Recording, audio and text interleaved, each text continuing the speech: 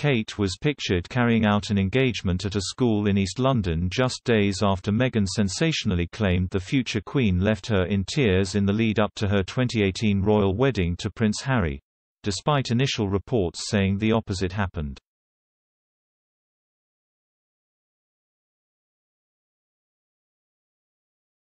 But royal expert Katie Nicholl said the 39-year-old looked like she was hurt and saddened during the school visit, suggesting the news the row had been made public again had deeply affected her.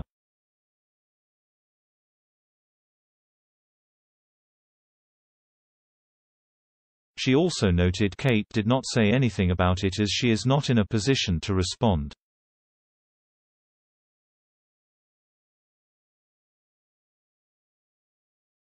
She told OK, "This has been a very hard few days for Kate, but she turned up and committed to her work and duty last week.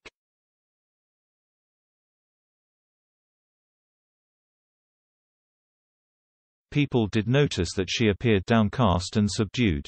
Behind closed doors she has been saddened, disappointed and hurt.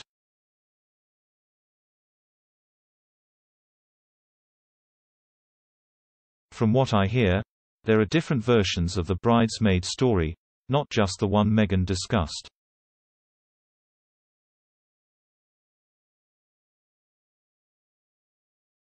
Kate felt it was all sorted, so to have it brought up again was mortifying. Kate is not in a position to respond and Meghan and Harry know that.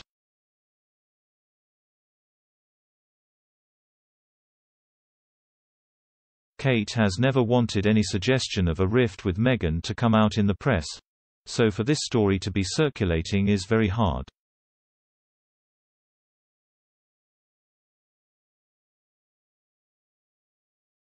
Kate is so discreet and respects her personal life. You never hear about her falling out with anyone because she is very careful with how she treats others.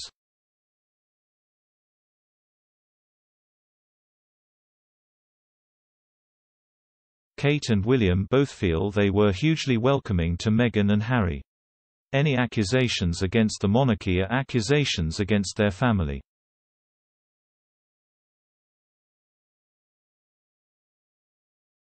It's hurtful and they feel let down. Obviously, they still love Harry and Meghan, but this interview has ruffled feathers.